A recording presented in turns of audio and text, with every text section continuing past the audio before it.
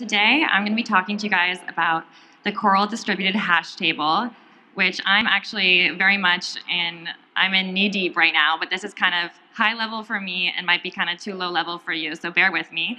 Right now, what you have in front of you is kind of like a network topology. So each one of these nodes represents, or each one of these circles represents a node in our lookup system. And Coral is really great because it's a super fast lookup system.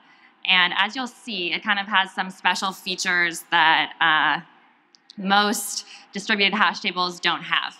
So what is a distributed hash table? It's just like a hash table, except it's distributed and each node corresponds to a key. So a node's address will hash, every time a key is hashed, it'll go corresponding to a node's address. So let's say, for example, we have key 100, whoever node's address is closest to 100, that'll correspond to that key.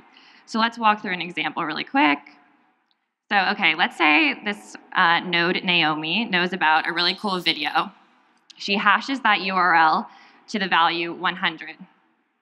Now what's gonna happen? So Naomi calls put on the whole Coral system, and in a series of RPCs to intermediate nodes, she's going to hop not directly to the node that corresponds with 100, but to a couple of intermediate nodes. And you'll see why that's really important later. So keep that in mind. Eventually, she'll wind up at David, little green David, and she'll store her node's address at David. And now David is storing Naomi's address. So then Jacques hears about this really cool video that's stored somewhere in this Coral DHT, and he says, I want to get 100. And as he's querying the DHT, he's also going to be hopping through intermediate nodes until he gets to David. David lets him know it's on Naomi's node, and he gets Naomi's node address. Now, once he queries Naomi, gets Naomi's node address, he's going to call and get the data. So now Jack is now storing the same video that Naomi has. So Jacques has a choice. He can either be selfish, keep this video for himself, just chill out, do whatever, or he can call a put, just like Naomi did initially. And as soon as Jacques calls this put, he's actually gonna do the intermediate node thing again. He's going through the intermediate nodes, and when he gets to David, David says, I'm full. I can't store any more data under this key. So he backtracks, because he was saving his nodes like Naomi did, and he puts his data in this middle node that says data stored on Jacques.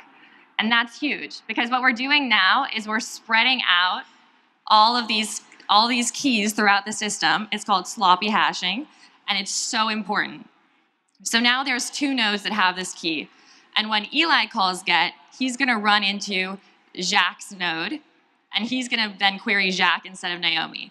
So we're avoiding origin server overload, and this is huge. So this was a huge revelation in the DHT community, and we're using it now for libp2p instead of our original Kademlia, what we're going to, instead of the original Kademlia DHT, and it's going to enable much faster lookups. So that's what we're doing this summer, and yeah, any questions? Sorry if that was super speedy. Cool, all right, bye guys.